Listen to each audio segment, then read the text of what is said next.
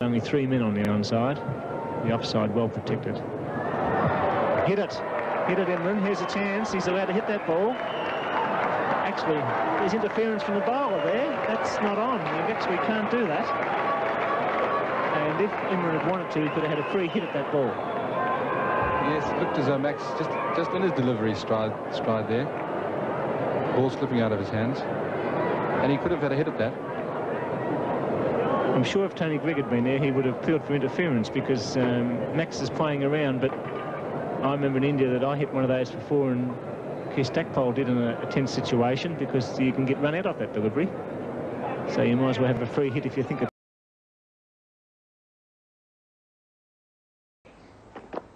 Well, that's a short one, and Lily doesn't play it very well. Hello.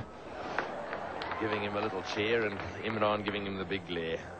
So a few words, and it's all on now for young and old between these two, and I think that might be the pattern for the rest of the series. Well, he looks as if he's demonstrating, Frank. I think he's demonstrating against the over rate. My goodness. Well, it's back to the 1970s and sit-downs, isn't it? Oh, that's a good ball, and well played by Dennis Lilly. Flicked away on the leg side, down towards the deep mid-wicket boundary. They'll only get 2 for this. Another short one, and well played by Lilly. He left that very well, and he will continue to stir him up. That's the end of Imran's over. The score 7 for 161. It was a warm welcome that he received from the Melbourne crowd.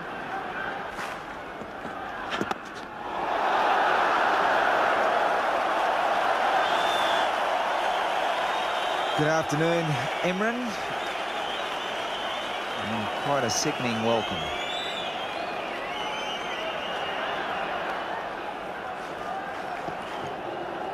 Carl Rackerman always was going to get the extra bounce, a little bit of extra pace. The sun shining fairly brightly here at the MCG. We started off the day with very much cloud.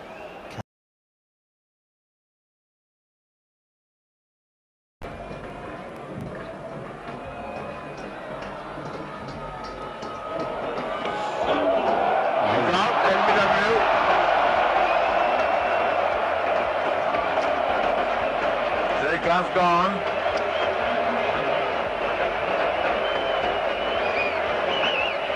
Nayon की पुरजोश गादे तहसील अपनी ही ball पर हालांकि वो खासे दूर. You shouldn't be so disappointed. Yes, he's had his share of luck. He's been asked to come back. See it again.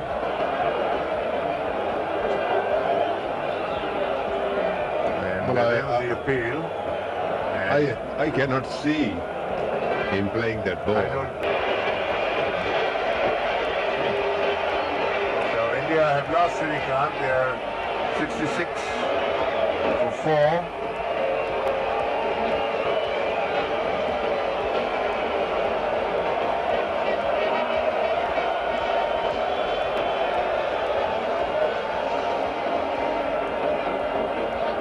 He's called back.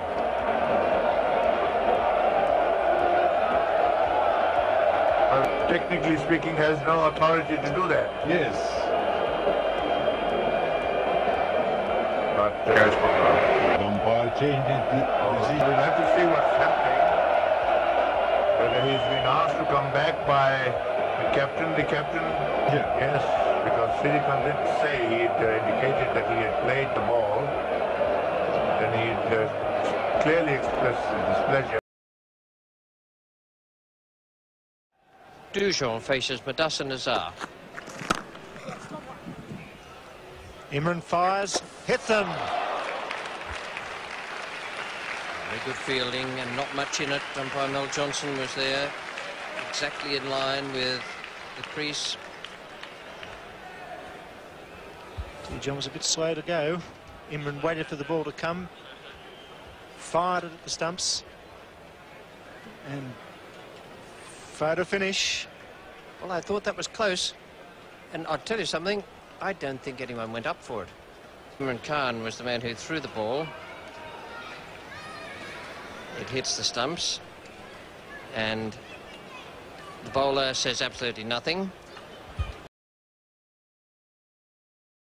Producing this inaccuracy, which is rather uncharacteristic of this very fine bowler.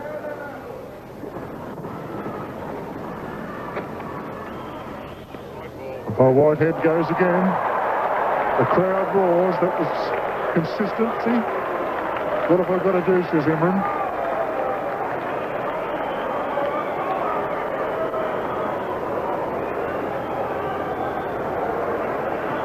And there's a little bit of a discussion going on out there. Imran was not happy with that call. He seemed to think that that ball was within the reach of the batsman, and it was just the fact that Haynes let it go that swayed the umpire into judging it to be a wide. So there was movement there, the ball moving off the wicket.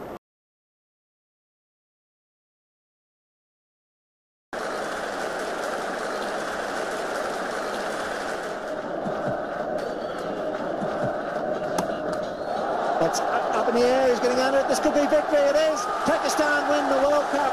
A magnificent performance in front of 87,000 people. Imran Khan has led his side to victory. What a great victory. It's been a team effort. The entire squad, the physio, the doctors, they're all out on the field now. And they're loving every moment of this. Imran Khan, his 5th World Cup, his 5th attempt to win the trophy. And he's finally done it.